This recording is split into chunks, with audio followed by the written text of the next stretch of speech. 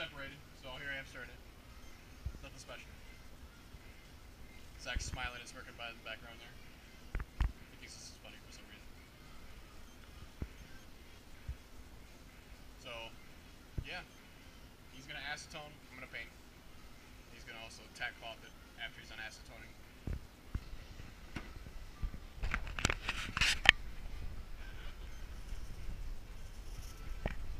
Oh, what? What are you doing? Alright, fine.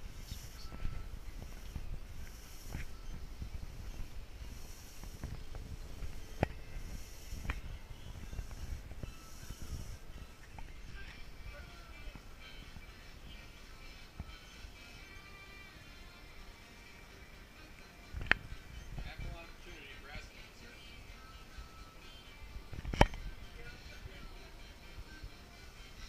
Do you smell burning? So what you see here is the first steps that we took in painting the bus. We used Tractor Supply tractor paint, and it was probably the best decision we made when it came to painting the bus. It worked really thick, it spread very well, it also is very water resistant and wear resistant. We applied the paint using foam rollers and foam paintbrushes. It worked better, didn't leave any streaks or marks that a normal bristle brush would do, and it didn't leave anything behind when it came to like a typical roller. We started from the top down, painting it a light Ford gray color.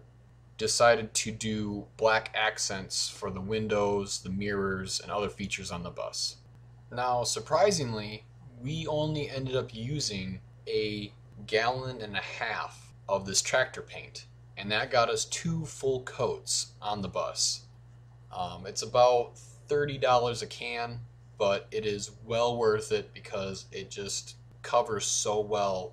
We were very, very impressed with it. In the beginning, we were really super excited to do paint, and it was a lot of fun, but once you start painting for, say, 3 or 4 weekends in a row, it starts to get tiresome, and so we were very, very happy when we were all done and started to work more towards the inside of the bus, getting that torn out and remade to what we have now. So hopefully we'll have more videos here shortly to explain more of that. Thanks for watching.